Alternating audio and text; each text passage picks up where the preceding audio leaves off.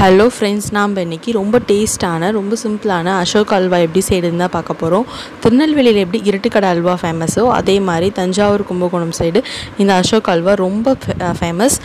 Kumbakonam Thanjavur side இந்த அசோக் அல்வா இல்லாத கல்யாண வீடு நம்ம கண்டிப்பாக பார்க்க முடியாது. இன்றைக்கி இந்த அசோக் அல்வா எப்படி செய்கிறது நம்ம பார்க்கலாம். நான் இந்த அல்வா செய்கிறதுக்கு 1 கப் அளவு பாசிப்பருப்பு எடுத்திருக்கேன். இந்த அளவு பார்த்திங்கன்னா 4 பேர்த்துக்கு போதுமான அளவு. இப்போ நம்ம பாசிப்பருப்பை வறுத்துக்கலாம். வறுத்து சேர்த்திங்கன்னா உங்களுக்கு அசோக் அல்வா நல்லா டேஸ்ட்டாக இருக்கும். வறுத்த பாசிப்பருப்பை கழுவிட்டு இப்போ ஒரு 6-7 விசில் விட்டுக்கலாம். இப்போ உங்களுக்கு நல்லா 6-7 விசில் விட்டு நல்லா வெந்துருச்சு. இப்போ இந்த பருப்பை மிக்சியில் போட்டு அரைச்சிக்கோங்க.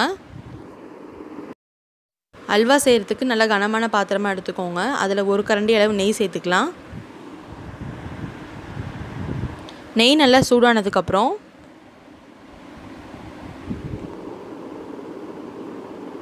இப்போ நான் காட்டுற அதே கரண்டியில் 2 கரண்டி அளவு கோதுமை மாவு சேர்த்துக்கலாம். 1 நிமிஷம் மாவை நல்லா கட்டி இல்லாமல் கிளறிக்கலாம்.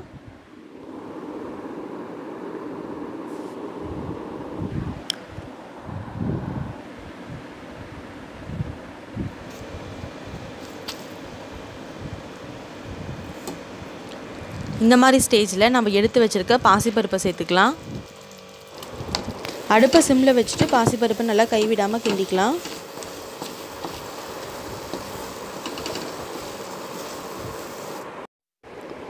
பருப்போட பச்சை வாசம் போனதுக்கப்புறம் நம்ம 1 கப் அளவு பாசிப்பருப்பு எடுத்துருக்கோம். அதே கப்பில் 2 கப் அளவு சர்க்கரை சேர்த்துக்கலாம்.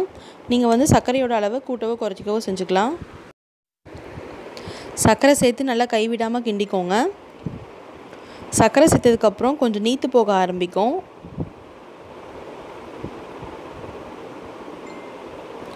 இப்போ நல்லா பருப்பும் சர்க்கரையும் மிக்ஸ் ஆயிடுச்சு. இந்த ஸ்டேஜில் உங்களுக்கு சர்க்கரை போதுமான்னு பார்த்துக்கோங்க. இப்போ நம்ம தண்ணியில் கேசரி பவுடரை கலந்து வச்சுருக்கோம். அதை நம்ம சேர்த்துக்கலாம்.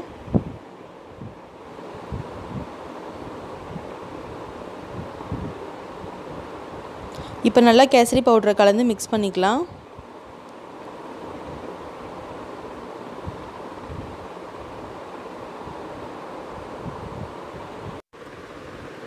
நாம் இப்போ ஒரு சிட்டிகை உப்பு சேர்த்துக்கலாம்.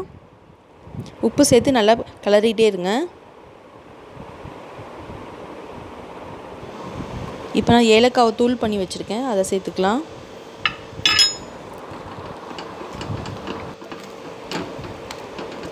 இப்போ நம்ம சேர்த்த நெய்யெல்லாம் வெளியே வர ஆரம்பிக்குது பாருங்கள். இதுதான் அசோக் அல்வாவோட கரெக்டான பதம். இப்போ கரண்டியில் ஒட்டாமல் எப்படி கீழே விழுகுது பாருங்கள்.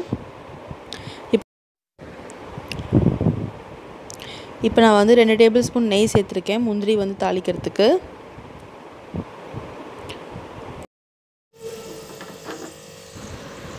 இப்போ நம்ம தாளித்த முந்திரியை சேர்த்துக்கலாம். முந்திரியை சேர்த்து நல்லா மிக்ஸ் பண்ணிக்கோங்க. இப்போ ரொம்ப டேஸ்ட்டான அசோக் அல்வா ரெடி ஆயிடுச்சு. கண்டிப்பாக ட்ரை பண்ணி பாருங்கள், ரொம்ப டேஸ்ட்டாக இருக்கும்.